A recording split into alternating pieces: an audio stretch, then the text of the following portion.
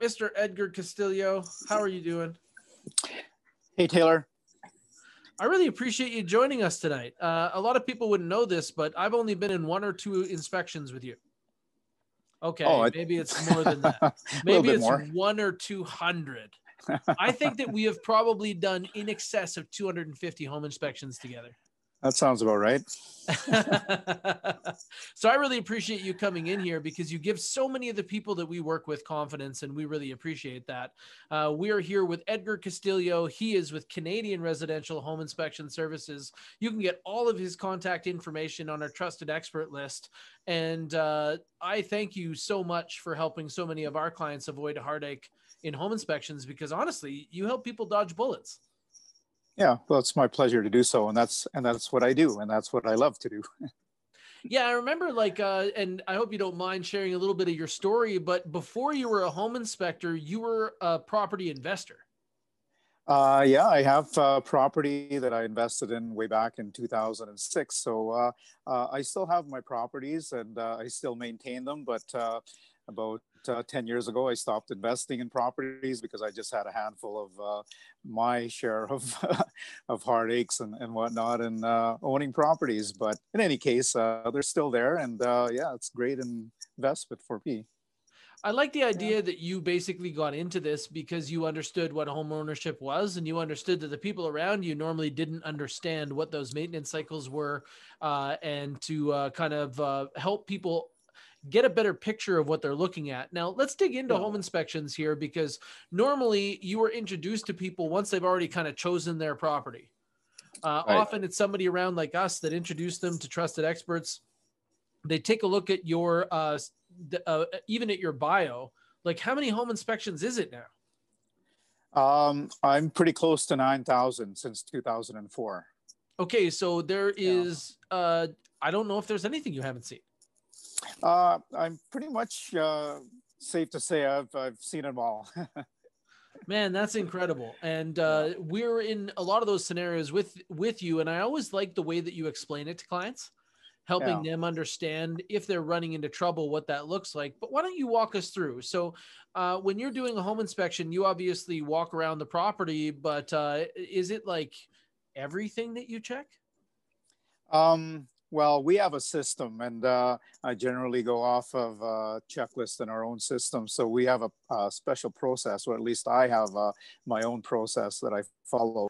But there are certain things that, depending on the year of the home, where it's located, I look for certain things. But I think the best way to explain to people to avoid your segment here, to avoid heartache at a home inspection is to actually give them a little bit more preparedness in knowledge of what we can say is the most common problems that we look for in a home inspection.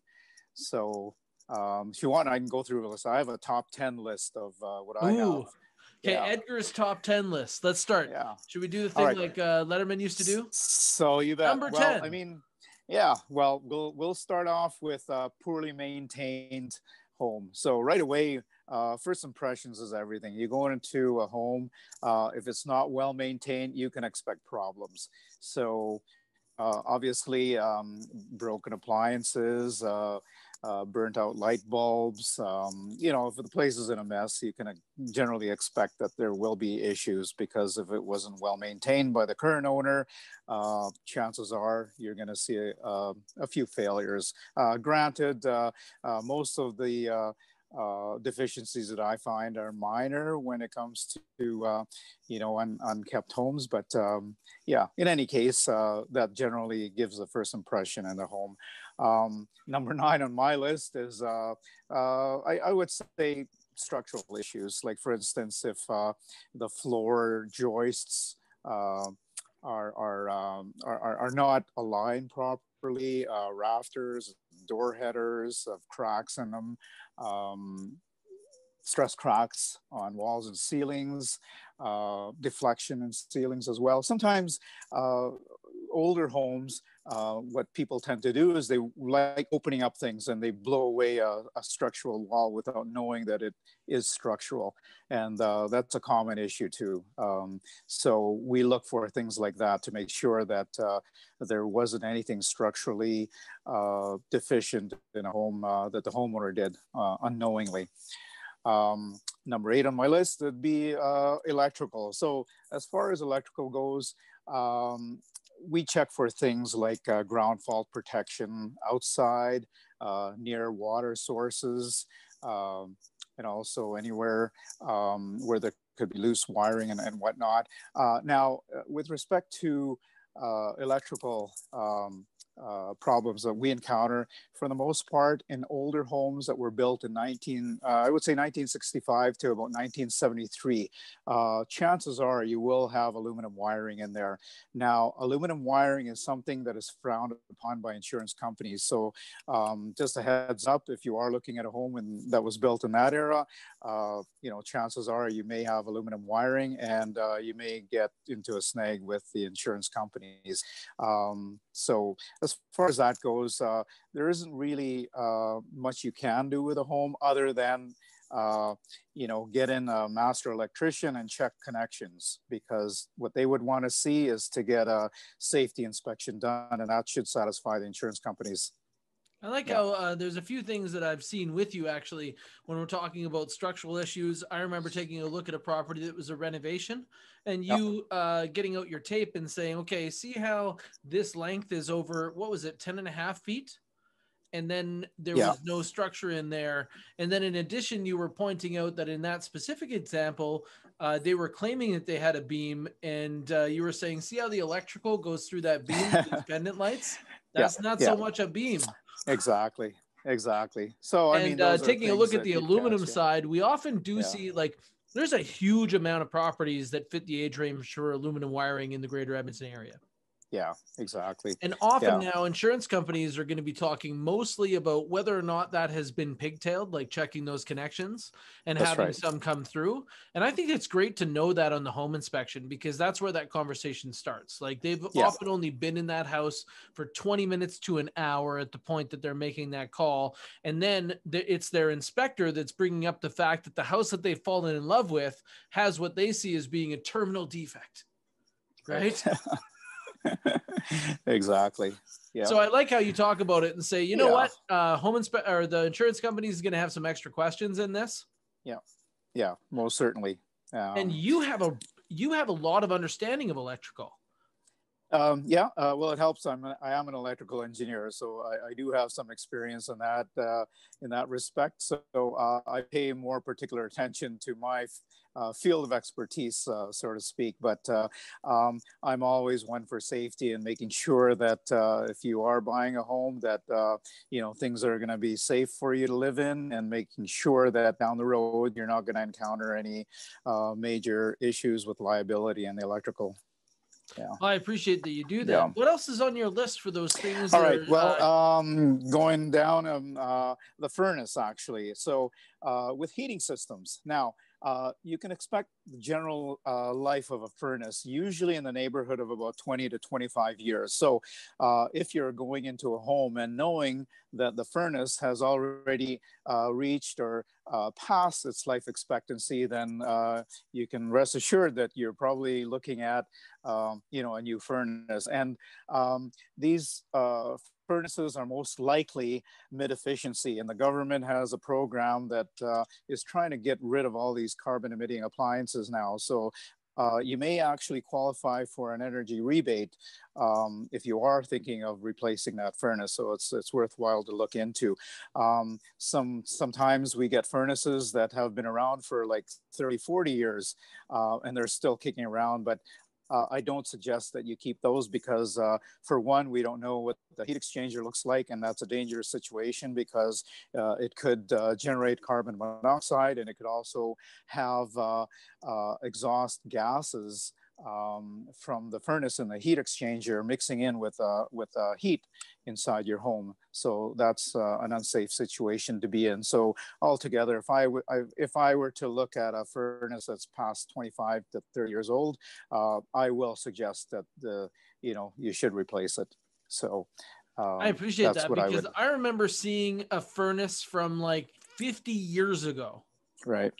And you were looking at the vent and you're saying, I don't see any plugs. Yeah. What does that mean? So in that case, that means it has never been maintained. The ducts have never, ever been cleaned. In most cases, if it had been cleaned, usually the furnace cleaning companies would place their stickers on there. So if you don't see a sticker, the chances are it has never been cleaned. And you can tell by opening up the cabinet yourself and seeing how dusty the cabinet looks inside. Also, what's also important is with furnaces now, sometimes there are newer furnaces that I take a look at. It's also important that these newer furnaces, let's say within the last 10 years, has been inspected by code from the city of Edmonton. Or wherever municipality it was installed in. So it's very important because once again, it could be a liability issue if it wasn't installed properly, that if there was a liability that was caused by the installation of the furnace, insurance companies aren't going to pay out, because that's the first thing they're going to check if it was installed to code. So very important to know. Yeah, absolutely. That's great. And I like how you're able to answer like 2 or 3 questions. I always find that that's the best part of the home inspection, when everybody's standing around the kitchen table, kind of discussing these different elements, because I think that the thing that people look past, they know that you're there to protect them of problems, but the report that you give them is almost like the owner's manual of an existing home, like the state of the union in this place. Yeah, well, it's important to know what you're buying, and it's important to know how things work. So I would say that if you know nothing about a home, that's where I try to do my best to educate you in terms of maintenance, as well as how everything works inside the home as well, right? So, okay, well, I'll continue on here. Keep going. My list. Yeah, so I think the next thing on my list would be hidden mold or bacterial growth. Now, it's important that mold exists because of improper ventilation or because of a leak. And sometimes we can't see it. Sometimes I do see visible mold. It's obvious to see, but sometimes if I see water stains, it could be hidden within a wall, or you'd have to rip out something in order to access and actually see visible mold. But if you smell mustiness, dangerous situation to be in. We don't like to see mold. We don't like to see any water issues in a home, because that has health implications. But for the most part, we use an infrared camera. I personally cannot do an inspection unless I go through the home with an infrared thermal image, and everywhere where I can potentially detect where I think water could be present. So if I find any signature of any water stain, I'm on top of it, and I'll write down to make sure that further investigation is warranted, because obviously we can't rip out walls and ceilings. But for me, that's important, if it's a health implication here. Well, that's one of the things that I didn't really know before I had attended as many home inspections as I did, is like, one of the very first things that you're doing once you kind of get to the inside of a house is you turn every single tap on you can find. You bet.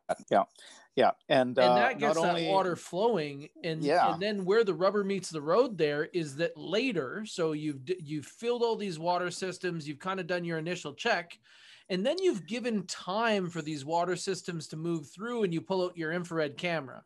And I remember standing like beside you, and we're looking at a wall, and you're saying, okay, see where all of this stuff is straight?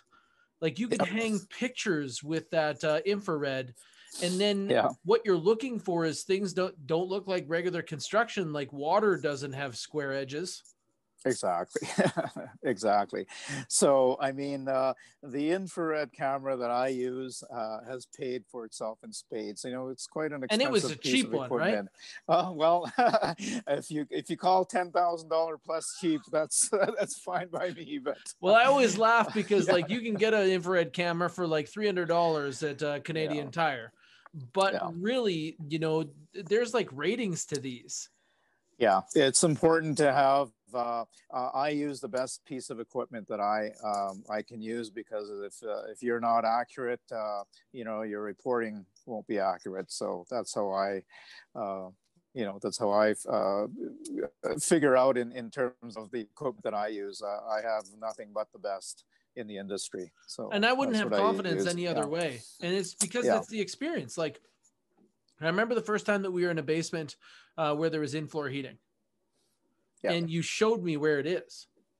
Like Mm-hmm. a lot of people think it must be everywhere, but when you're heating those big concrete slabs, it runs in these like channels, right? Yeah. And that was something that was really neat. But sorry for hijacking your list. Oh, You no were working worries. your way Yeah. through. You bet, you bet.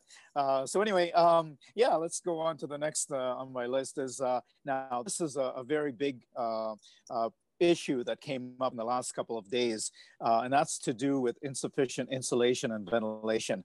I can count the number of homes on my hands, and it's probably about 8 homes that I did in the last 10 days that had attic rain. And let me explain to you what happened. Because of all the cold weather that we've experienced in the last couple of days, the minus 25, minus 30-degree weather, a lot of heat was being lost inside the attic. And I'm talking about almost new homes within 5 to 10 years. What's been happening is that heat was escaping through into the attic, and it was condensing with the cold air from the outside and creating frost underneath the roof sheathing. And I've seen anywhere from about an inch thick to about 4 inches thick of frost. Now, in the last couple of days when it got warm, I have opened attic hatches where it was almost literally raining, melting snow and onto the ceiling. And that's where a lot of problems had occurred. Now, it's due to improper ventilation mostly. So I think that in a lot of newer homes, I think that the builders should pay more attention to the ventilation, because I've been seeing a lot of attic rain lately, and that's not good for a home, because when we get these cold spells, and a day or two later, when it goes into the plus degrees, it's going to melt, and you'll see water come through your ceiling through light fixtures and whatnot. So those are things to watch for. Also, what has come up too is one area of heat loss is your attic hatch. I've seen a lot of cases. In fact, I would say 90 to 95% of the homes that I inspect, I always record that the attic hatch is not properly insulated or sealed into place. So that's an area, it's like having an open door where the heat's going to be lost.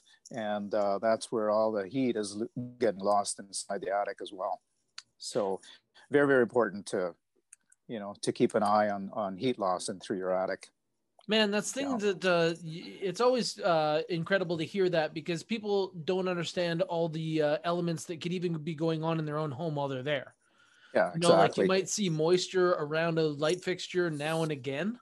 Mm-hmm. And that could be evidence that it was just the environment outside that was making enough of a shift for it to rain inside of your attic, which sounds terrifying. That's right. That's right. Yeah, not a good situation to be in, especially in a brand new home. So yeah, and one of the homes that I inspected was in the Windermere area, a brand new home, never been lived in, and the builder was there. I showed him the problem, and he couldn't believe it. So anyway, he was on top of it. So those are the things that have come up in the last couple of days. Continuing on, let's move on to plumbing. Now, as far as plumbing concerned, I can talk for hours on plumbing, but the most issues that I come up with is hot water heaters. Now, the age of a hot water heater, the expected life of a hot water heater typically is about 8 to 12 years. If I come into a home and I see a hot water heater that is well past its service life, I cannot guarantee, or nobody can guarantee, how long it's going to last, although it could be in working condition at the time I do my inspection. You can probably plan on having it fail in the next couple of days, years, who knows, but expect to have a new hot water tank in the future, near future at least, anyway. Also, I catch sometimes a lot of leaking pipes in the older pipes. Sometimes the compression ring where the P-trap is connected to the tailpiece underneath the sink is cross-threaded. I catch a lot of leaks in that area. Now, let me talk about another thing that has come up recently is the type of material that's being used in older homes. Now, poly B, which is polybutylene piping, its characteristic color is gray. So if you're in a home that was built in the, I would say 70s to up until actually 2005, it was used. And it was stopped as a building standard for using in homes in 2005. Once again, insurance companies do not like poly B. I had a client a couple of days ago. He was interested in purchasing a home, and he called me up saying that, what do you think of poly B? I have no problems with poly B. I have poly B in my own home, but it's the insurance companies that have a problem with it. There were lawsuits back in late 90s, early 2000s, because poly B was rupturing. And the reason why they were rupturing is because they were using poly B fitting or plastic fittings with a piping. Here in Alberta, we're not seeing a lot of that. We were smart enough to use metal fittings, like copper fittings. So we're not seeing a lot of it, but insurance companies don't understand that. And the reason why they were rupturing with plastic fittings was because a lot of the people were turning up their hot water heaters to extremely high temperatures, and that's where it was breaking down. So I would say that if you do have poly B, you may run into insurance snags, and just be aware that you may have to talk to a lot of insurance companies that are willing to insure you for a home with poly B.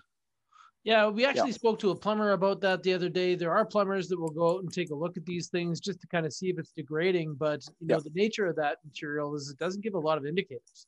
Yeah. So helping people approach those and helping them have the right conversations is awesome. Well, I really appreciate you coming by and talking to us a little bit about some of the things that are catching your eye right now, some of the things that are the latest and greatest in home inspections. I know that everybody can find you because they can easily find you as a trusted expert on our trusted expert list. You're definitely somebody that we use, my own family has used, and we're looking forward to maintaining that great relationship for the next, few hundred home inspections. I appreciate that. And thank you so much for your contest tonight. Edgar has given away the universal gift certificate of cash.